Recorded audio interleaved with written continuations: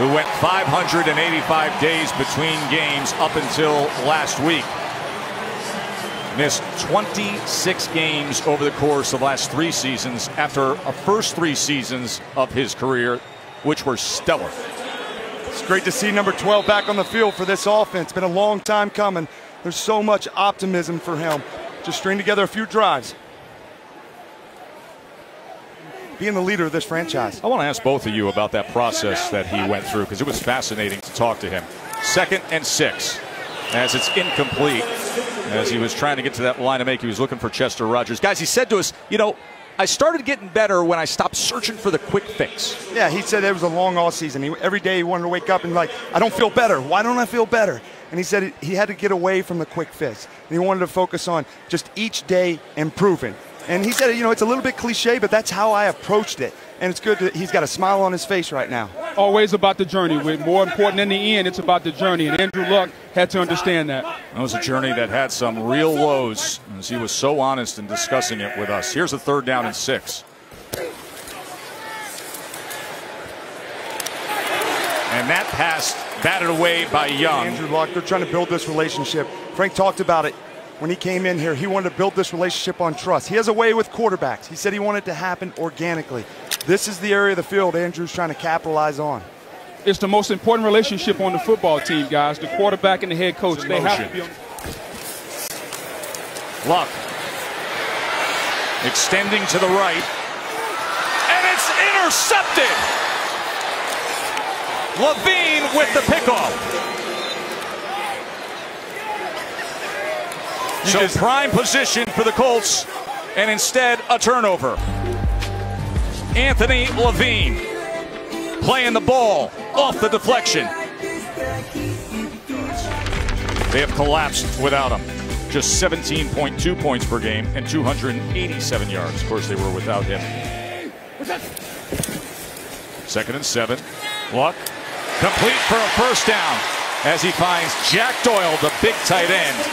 Luck's first completion of the night goes for 16 yards. This is one of the things they love about Quentin Nelson. They're going to pull him and run the play action and get sucked up by the linebackers. One of the best things he did at Notre Dame was pull around the edge. Athletic offensive lineman. That's why they picked him here on with the 2nd and 12. Luck reaching up and out for it, but beyond Ryan Grant. Absolutely does, man. I love how Bogue emphasized nasty. 3rd and 12. Luck.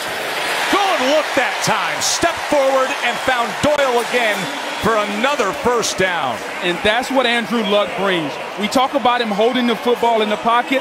Sometimes when you hold the ball in the pocket, you have to just step up. Andrew Luck dropping back. He sees the pressure coming outside. What do the great ones do? They step up in the pocket and delivers a strike to Doyle. The athleticism paying off. High formation with Ferguson. They go play action out of it. Luck with time. He finds Ferguson out of the backfield. Flanking Andrew Luck in the backfield. Luck looks left and on the slant. He gets it complete to Chester Rogers for another on the bus. Just having fun, man. That's what it's about. That was in and out at the 3rd and 12 to Doyle, the 3rd and 3 to Rogers. Here's 3rd and 10. He was going for the shallow cross, but it was through the hands of Ryan Grant. So they will be punting away from there. Yeah, and that was not on Andrew Luck. About Andrew Luck and getting rid of the football quick. You take a look at what he's done in the past. Just holding the football. Pat, pat, pat, pat, pat, pat, pat. You can't do that. You have to get the ball out quick. Frank Wright and Chris Ballard, the emphasis was catching the ball and get rid of it quick. That's what he's done tonight. You can already see the fruits of the labor paying dividends tonight. Boys, Andrew Luck's not going to hold the ball this year. He said, I've gotten better every day of camp. Feels like he's got a new lease on his football life. White 70. 2nd and 8. Shallow cross and taken down right away, says the guy who has the 4th most receptions in the history of the sport. Taken down is Luck. And it was Sizzle himself. 3 of their 4 possessions. As Luck tries to get back to business, pressure comes straight up the middle. He was pushed back and he throws it away. And we've seen a little bit of everything from Andrew Luck tonight. You know, he's trying to knock off the rust. It's early. You see here, he's going to extend the play. Nothing's there. It's third down. Just throw it away. Allow Vinatieri to come out there and get you 3 points. Can't throw the picks in the red zone. But then at times, he was able to step up in the pocket and find his tight end. Nice awareness and patience in the pocket. But this one really isn't on him. It's a tough sack by T-Sizzle. You know? 2nd and 10, shallow cross, complete. And to the 19-yard line goes Eric Ebron.